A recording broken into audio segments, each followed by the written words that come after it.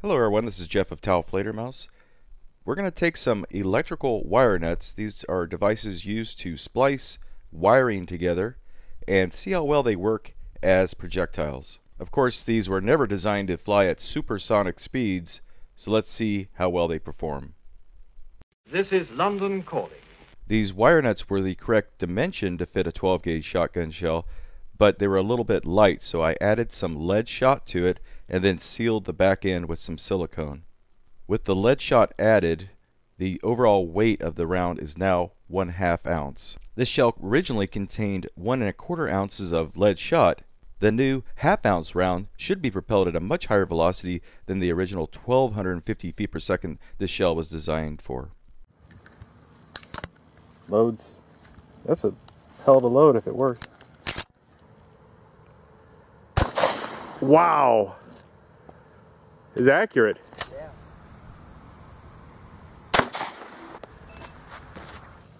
Okay, let's shoot a computer hard drive, see if it'll penetrate. Whenever you're ready.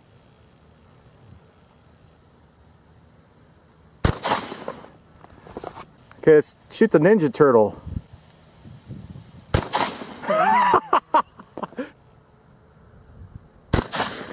Dead on. Great jumping catfish. Dead on.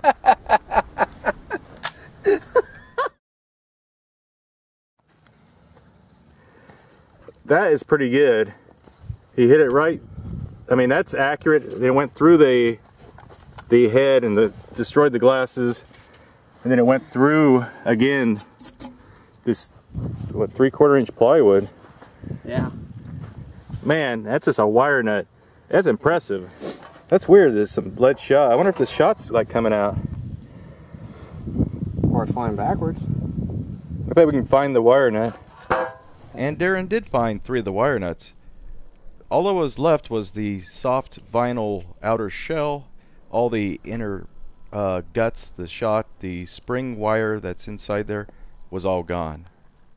Now it'd probably appear that those wire nut rounds were accurate and probably flew very straight just by what we actually saw when we were there and by the HD footage.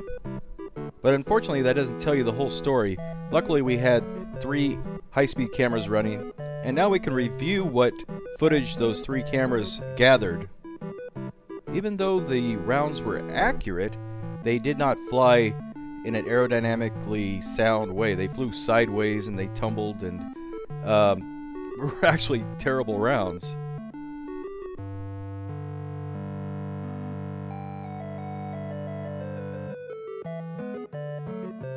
Now my 3 high-speed cameras are by no means cinematic grade phantoms or anything like that. In fact, I would never risk putting something of that value, something that's $200,000 or $400,000 behind the target like that and risk damaging it with a deflected shot.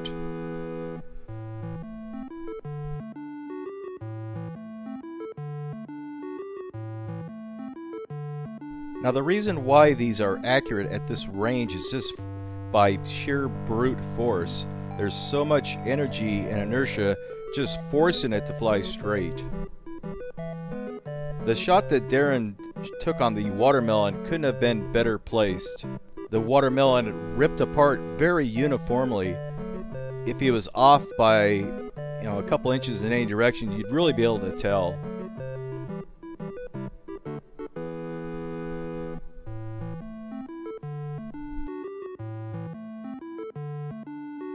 Now this last shot's pretty cool. He actually missed the target, but you can see why he missed.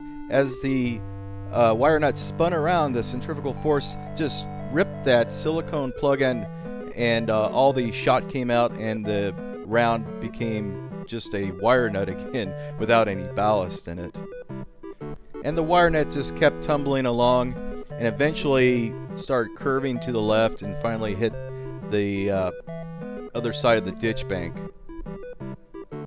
We'd never be able to see that with just an HD camera. I hope you enjoyed this.